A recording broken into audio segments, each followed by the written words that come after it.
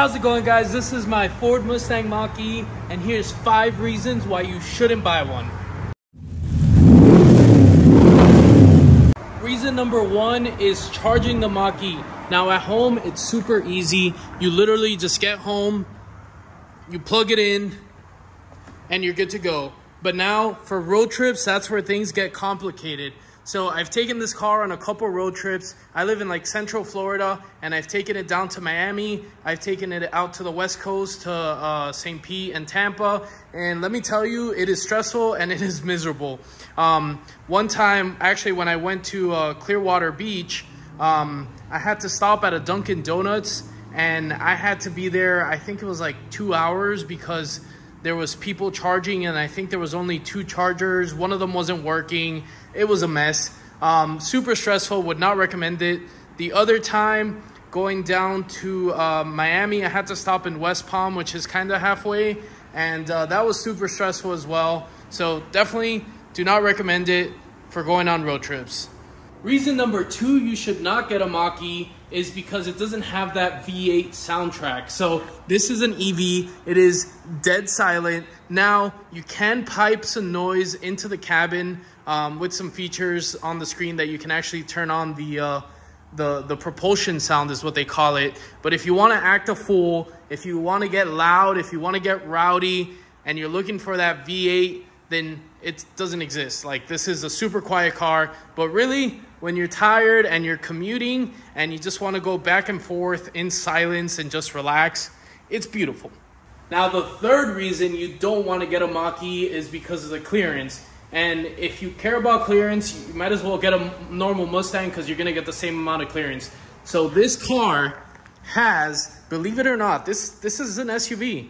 It has 5.7 inches of ground clearance in the front. This is a super low car, and this isn't even the GT model. But anyways, sorry about the mess here with the garage. But yeah, this car has terrible clearance. It literally has the same clearance as a regular Mustang sports car, which is insane, because you would think, you know, it would have better clearance being an SUV. So you're not going to be doing any rock crawling or any off-roading in this car, at least if you need clearance for it. Because yeah, on the sides here you can see a little bit more clearance, but on the front it is pretty dang low. And if you got to be careful too with the little parking concrete hump things, because you will rip off the bumper.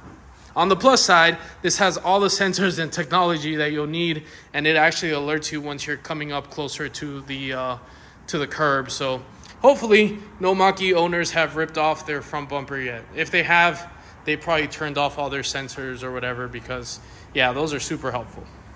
The fourth reason you should not get a Mach-E is the range. Now, this is the standard range Mach-E, and I get about 240 miles for a full charge. And if you need anything more than that, if you're doing these crazy commutes or road tripping a lot, definitely do not get a Mach-E. Get the Lucid Air. I think it has like 516 miles of range per charge or something ridiculous like that. Look into one of those, but they're also like over 100 grand. But I've never had an issue with charging and range. I've gotten pretty close sometimes, but for your standard commute, it's perfect. You don't need more than 240 miles.